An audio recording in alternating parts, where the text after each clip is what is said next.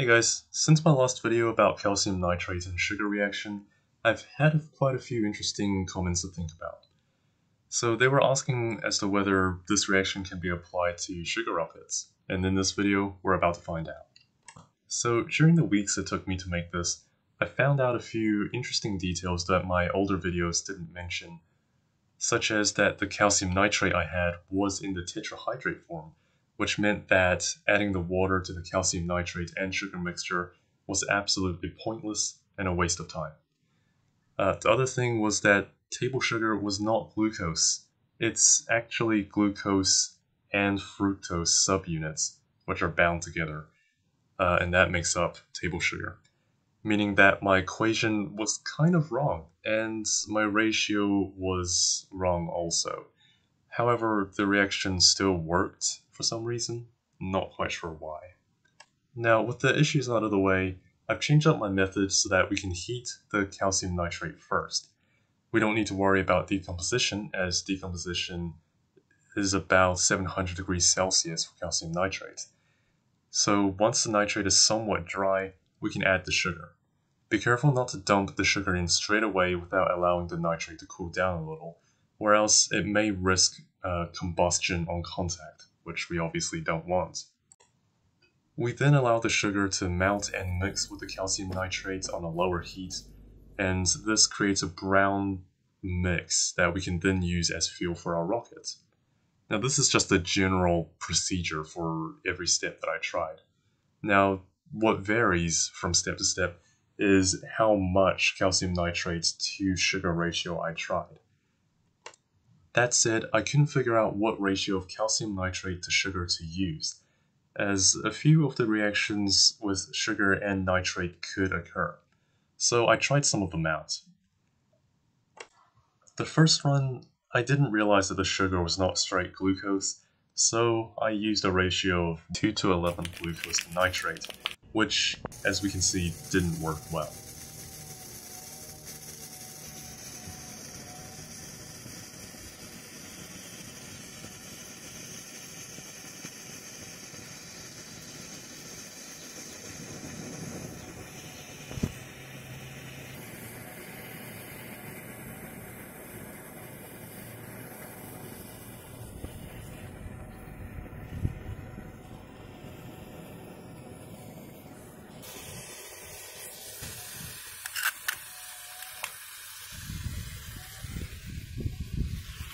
However, this was to be expected, as the energy released by glucose was barely enough to break down the large amounts of calcium nitrate present, leading to a low energy release. Then we tried again. The second run, I still didn't realize that the sugar was actually sucrose, so I still used the wrong ratio of 1:11. But this run actually gave a lot of nitrogen dioxide, which is both dangerous and interesting, since the equation did say it would produce a lot of NO2. But still, no thrust was produced. So, run 3. I was still unaware of the sugar thing and tried to refine the 2:11 ratio run by driving all the water away and allowing an easier ignition. Now, you may be wondering, what's up with that beaker and thermometer you're putting above the reaction?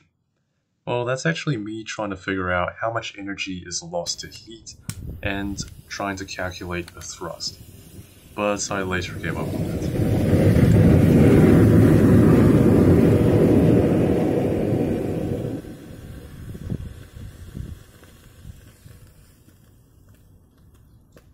Then the fourth try. Okay. I decided to try using some iron oxide as suggested by another comment. But I think mine was pretty contaminated with some salts or something, because the reaction was all smoke and pretty boring. Worst part is I actually factored in that sugar was actually sucrose in this run. Looking at the rocket's remains, it looks fine, just some rust and reactive product. So I guess it's numero quattro. I had a look at potassium nitrate rockets, and I realized that I have no idea what formula they're using with the 7:13 sugar to nitrate ratio. So I decided, screw it, I'm just gonna try using a 5:12 ratio.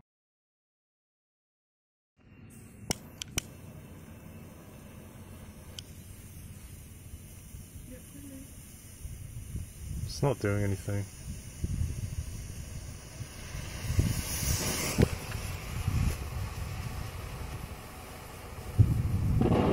Oh my god! And as you can tell by my reaction, it looked like it went really well. Honestly, I was expecting it to be another fail. So I guess we're taking a step in the right direction. Excited by this, I tried using more sugar again the next day by using a 16:6 ratio of sugar to nitrate. I'd like to say that I was really big brain and I was big braining this and I did like 40 chess to figure out that it was a 16:6 ratio, but the reality is I just spilled a lot of sugar into the measuring cup and said, yeah, why not? This is what happened as a result.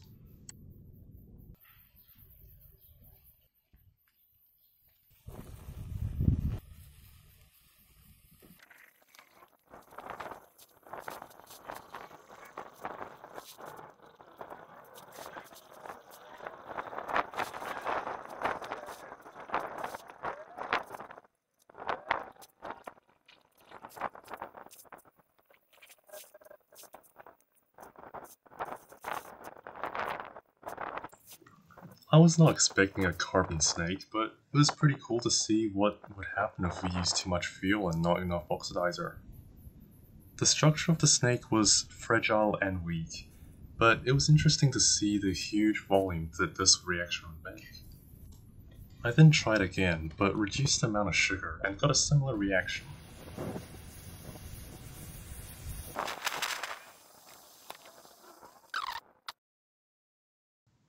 Then I tried the 3:7 ratio method. Honestly, not to hype myself up or anything, but I think that was the best one. It even turned a little bit, despite being blown up. Knowing that this was probably the perfect ratio, I grabbed a clean beaker and was ready to cook. I made a 50-gram version of the 3:7 ratio rocket and gave it aluminium to insulate it, a cardboard shell for integrity. Was this the one? Was this the rocket we were searching for?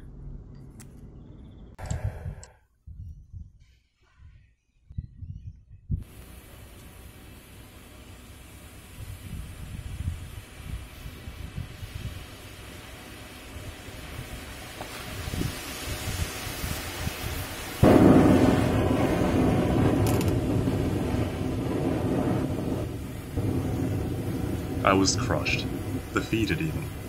But reviewing this clip, I realized something. The gas was shooting from both ends of the rocket, and there still seemed to be too much sugar, so I set out to fix this.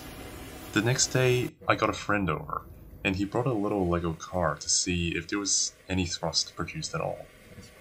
We used a 12:23 ratio, and then we compacted it into a little tube like the ones that you see in the potassium nitrate rockets.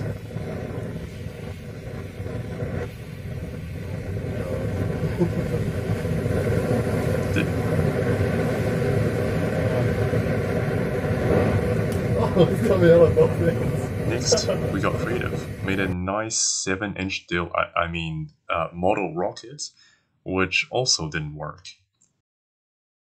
That's a good noise. Okay, good thing.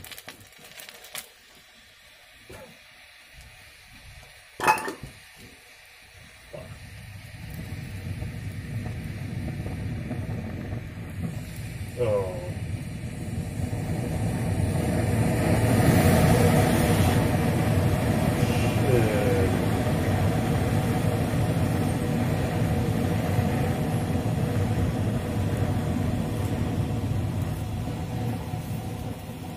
Heck, we even tried whatever the hell this thing is. Still didn't work.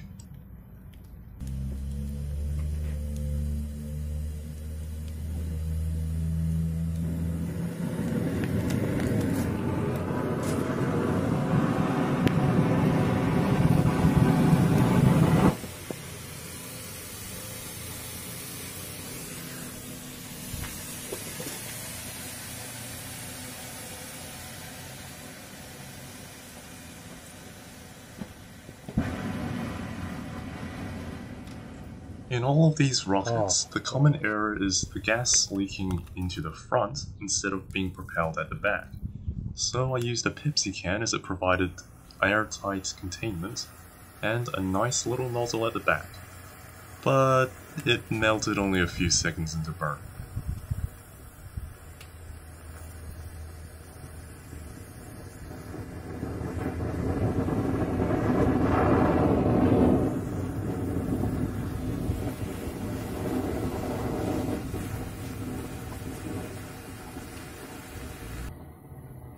So I tried using a scale and seeing if I could measure any thrust.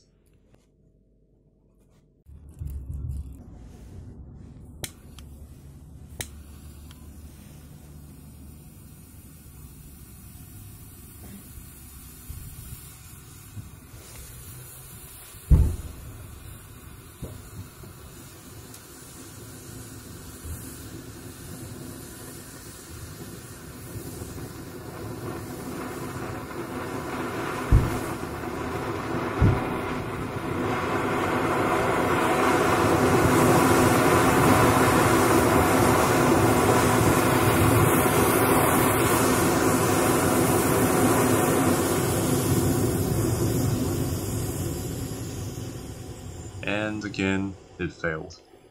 It seems like the products aren't able to be cleared out of the way fast enough, and that led to it clogging the whole thing.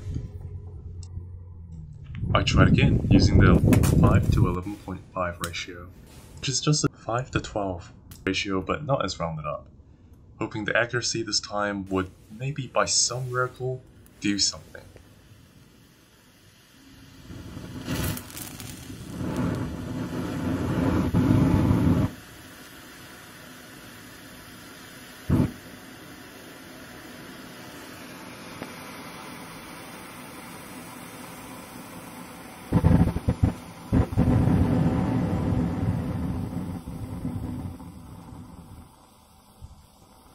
But, as expected, it failed again.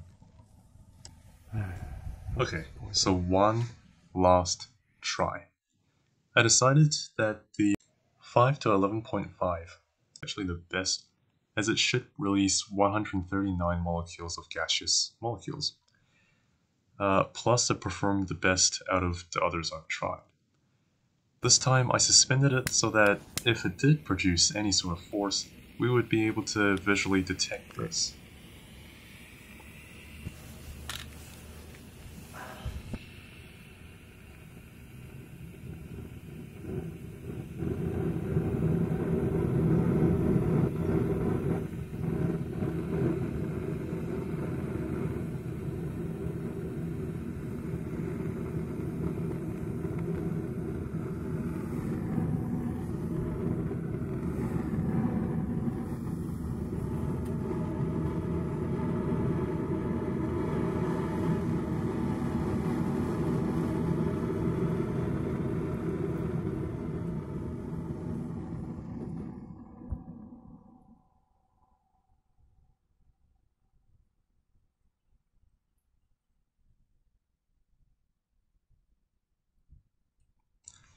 Okay, so I suppose this concludes my experiments. Now let's review what we've learned so far. The 2 to 11 fuel to oxide ratio provides a lot of fire, but no thrust, and I think it's because it's too much nitrate. The 1 to 12 fuel to oxide ratio had a lot of nitrogen dioxide release. It was boring, but kinda cool. Way too much nitrates though. The 2 to 11 ratio with 2% iron oxide added to it produced no fire, but there was a lot of gas and no visible thrust. Again, that's probably due to too much nitrate. The 5 to 12 fuel to oxygen ratio is very nice, produced a lot of gas and released a lot of fire, but still no visible thrust. The 16 to 6 fuel to oxidizer ratio formed a really cool carbon snake. Obviously no thrust, but it was quite cool to watch. 3 to 7 ratio of fuel to oxide produced a lot of fire, but it kind of blew itself up. Don't really know if the thrust was produced at all, and the bigger version really sucked. The 12 to 23 fuel to oxide ratio produced lots of fire. No visible thrust, however. It sounded really intense though. The 5 to 11.5 fuel to oxidizer ratio produced lots of fire, no measurable thrust, however, it did provide some visual thrust. It was probably roughly equal to the 12 to 23 ratio though, if I did suspend the 12 to 23 fuel to oxidizer ratio rocket. It would probably produce a similar amount of thrust, if not less. Now, I understand that adding iron oxide and nozzles to this would increase both the burn rate and thrust. However, this would be too much work for a hobbyist to calculate the nozzle dimensions, and it's just not really worth it. The other runs did have some issues with the gases escaping to the front of the rocket instead of to the back where it needed to be. However, this probably didn't do much as the weight of the rockets far exceeds any thrust that the rocket could potentially generate. And all the runs did in fact have hollow cores inside of the mix to increase the surface area for combustion reactions to occur, increasing the amount of thrust. Anyway, I believe this video has gone way past overtime, and I thank you all for watching this dumpster fire of a video. If you have some reason as to why calcium nitrate won't work for solid fuel rockets, I would love to see the reasoning. And if you have any calculations too, that would be brilliant. Oh, also, if you do decide to give this a try, and you do succeed, please link me your video. I would love to watch that. That's it. Thanks. See ya.